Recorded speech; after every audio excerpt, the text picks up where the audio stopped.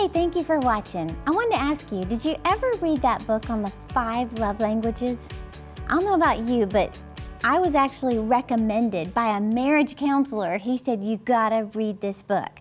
And that book really and truly opened my eyes up to so much, helped me with my marriage, but not just my marriage, it helped me in my family relationships with my parents, my sister, my nephews. I mean, that book is amazing, and if you've never read it before, it talks about, 5 different types of love languages that we all speak and how certain ones mean the most to you. In fact, of the 5, number 1 is quality time. That's the person who feels the most loved when you're just with them. And I tend to lean towards that one some. In fact, quality time meaning you don't have to be doing something all that great and fabulous, just the fact that they're there with you just makes you feel loved. Another one is gifts. A lot of people express their love by giving gifts. Well, if you don't know that and your love language is quality time, then you could be offended that they won't even spend time with me. Yeah, they give me roses, but I just want you to spend time with me. Well, when I began reading this book, realizing that's my dad's love language, is he loves to give gifts. That's how he says, I love you so much. Here's a gift card to go shopping, or whatever. But then the third one is acts of service. Now that is my mom's love language. In fact, she would never, and still to this day, she would not come over and just watch a movie, but she will do laundry, clean the baseboards, she'll get the cobwebs off the ceiling fan, or she used to, but she just loves to express her love by doing things for people. A fourth one is physical touch. There's some people who they have to be touched, they have to be patted on the back, they have to have a hug. They just feel the most loved when you just physically touch them. And then the 5th one is words of affirmation. And that's the person who just needs to be encouraged with words. And they'll say things like, did I do okay? Did it sound stupid, or did I sound okay? I can think of one minister who's very famous. Every time he gets off the stage, he asks everybody, how did I do? Did it come out okay? Was that good? Did you like it? But you can tell that's his love language, is words of affirmation. Well, that book, went all over the world. So many discussions about that book, and a lot of people, it saved their family relationships, discovering the languages that mean the most to them. Well, I discovered that there's actually a 6th love language, and it's God's love language. Let me tell you what it is. John 14:15, it says in his word, if you really love me, you will obey. So I believe God's love language is obedience. That touches the heart of God more than anything, is when you simply obey what he's telling you to do.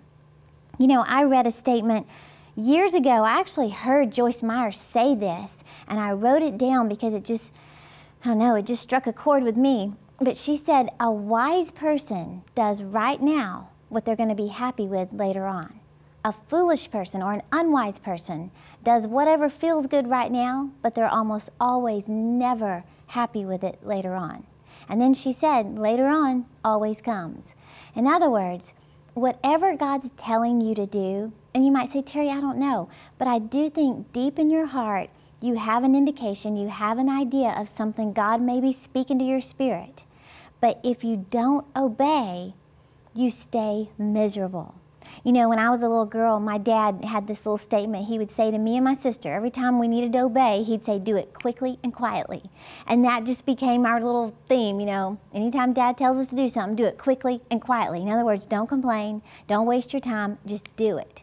And he makes me think about, even to this day, my daughter Cassidy, we have this little habit. Every time the laundry's done, I put all the laundry, the folded clothes and everything, I put them at the bottom of the stairs, and her bedroom's upstairs, and she knows when that stuff is piling up, her job is to take it upstairs and put it all away.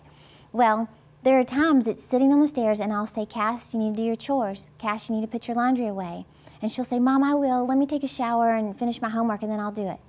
And then I'll notice the next morning she didn't get it done. I'll say, Cash, you need to get your chores done. Mom, I'm in a hurry. I have to get to school. Can I do it when I get home? Here's the deal. Partial obedience is still disobedience. Even if there's times Cassidy will say, Mom, I did half of it. Partial obedience is still disobedience.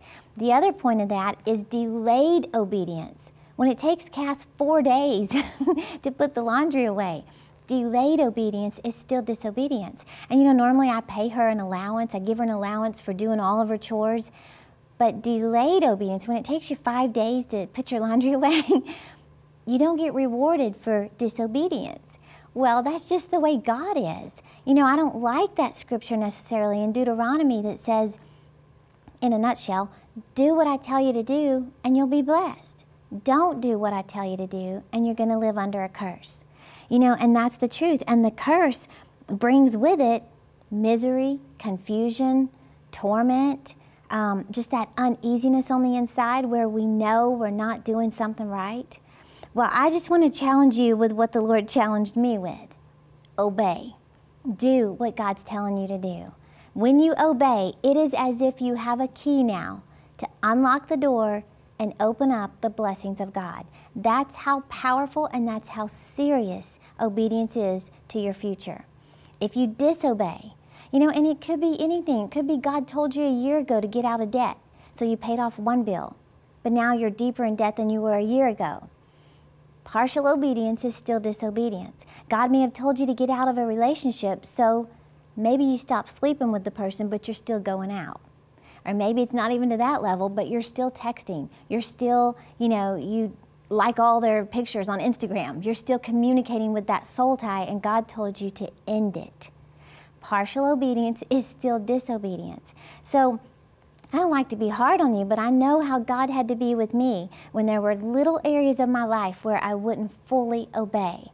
And I shared on a previous podcast that God will not advance His instructions for your life beyond your last act of disobedience. So if you're saying, God, I want to move on, He's saying, then obey the last thing I told you to do. So obedience brings with it blessings. It brings with it the reward. Obedience is the key to knowing the will of God for your life. So obey what God's telling you to do. Now, if you're enjoying these podcasts, subscribe to this channel and follow me on Instagram, on Facebook, on Twitter, so I can keep you encouraged to go after your dreams. Thank you so much for watching, and I'll see you next time.